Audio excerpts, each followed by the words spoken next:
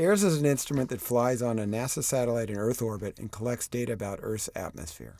What we're seeing in this animation, made with real data from the AIRS instrument, is temperature at about 3,000 feet above the surface of the Earth. Dark purple are coldest and red is warmest. The animation runs from early December 2013 through the first week of 2014.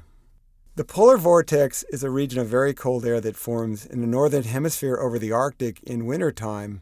The reason it's so cold is that this is a region that gets no sunlight at all for the entire winter season. A similar vortex forms in the southern hemisphere in their winter. The polar vortex is normally a distorted donut of cold around the poles. It more or less forms a circle, though not perfectly. In fact, in the northern hemisphere, it tends to be more distorted than in the southern hemisphere. This movie starts with a fairly normal polar vortex, concentrated mostly over Canada and the Arctic.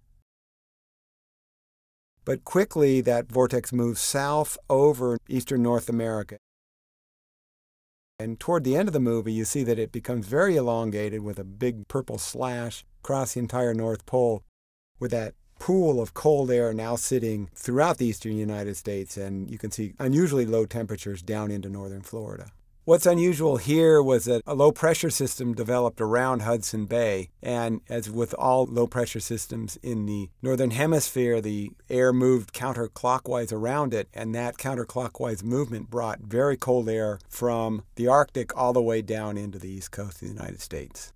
The polar vortex doesn't act alone. The jet stream is actually closely associated with it. In the northern hemisphere, the jet stream is a band of very strong winds that move from west to east and extend around the entire globe at middle latitudes. And the jet stream always bounds the polar vortex to the south. What was unusual here, obviously, is that the jet moved so far southward and brought with it that air.